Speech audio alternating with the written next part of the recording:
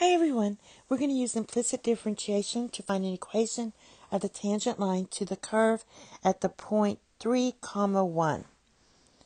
So the first thing we're going to do is differentiate implicitly. We have to use the chain rule on the left hand side. So this is going to be 4 times x squared plus y squared times the derivative of your inner function, which is going to be 2x plus 2y times the derivative of y. And I'm just going to put y prime for that. All right, equals, now this is just a constant, so you just have 25, and you do the same thing on this side. 2x, but minus 2y times the derivative of y. All right, let's see, we have these 2's in here. Let's factor out those 2's. I'll just do it here. So I'm going to factor out a 2. Factor out that 2.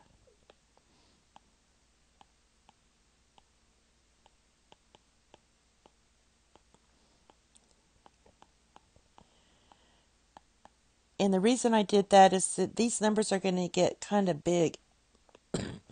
So I want to go ahead and divide both sides by 2. So you could have just looked at this line and just crossed those 2's out if you wanted to. But anyway, that's how you would do that. The next step I'm going to do is I'm going to take this 4 and distribute it with this. So what you're going to get is you're going to get 4x times x squared plus y squared plus, and now 4 times y prime times x squared plus y squared. All right, what I'm doing is I'm trying to separate out my derivatives so I can solve for that. And on the right hand side we have 25x minus 25y times y prime. Now let's group our y primes together, and that's going to give us 4y times y prime of x squared plus y squared, and that's this piece, and then we're going to add this to both sides, plus 25y times y prime equals, and we're going to move this over, so we're going to get 25x, this piece, minus the 4x times x squared plus y squared. Now, the next step is to factor out the y prime so we can solve for it. So factor that out. You're going to get 4y times x squared plus y squared plus 25y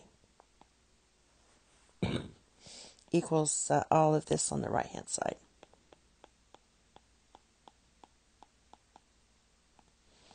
All right, after that what we're going to do is solve for our derivative.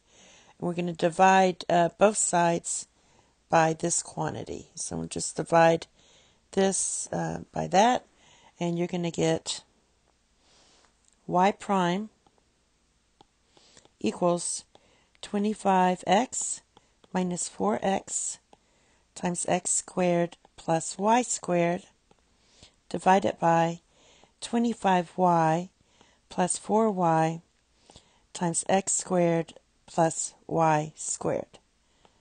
All right, and so that's your derivative, but we have to find the equation of the tangent line. So basically we have x equals 3 and y equals 1.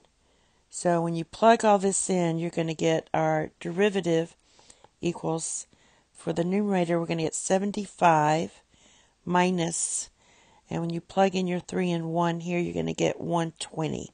I already did that just to speed it up a little. And then for the denominator, you're going to get 25. You plug in the 1, and then plus 40. So this is going to give you negative 45 divided by 65. Can you imagine if we left those 2's in, this number would be a lot bigger. Then you have negative 9 thirteenths. So that's your gradient or your slope. And now we can write our equation of our line. So we're going to use point slope form. And that's going to give us y minus your y value equals your gradient times x minus 3. Let's simplify this. Y equals negative 9 divided by 13x plus 27 thirteenths. And then we're going to add this one, plus 1. So this gives us y equals negative 9 thirteenths x plus 27 thirteenths plus 13 divided by 13. So finally your equation is going to be y equals negative 9 thirteenths x plus 40 divided by 13. And that's your equation of your line. Thank you. Have a nice day. Bye-bye.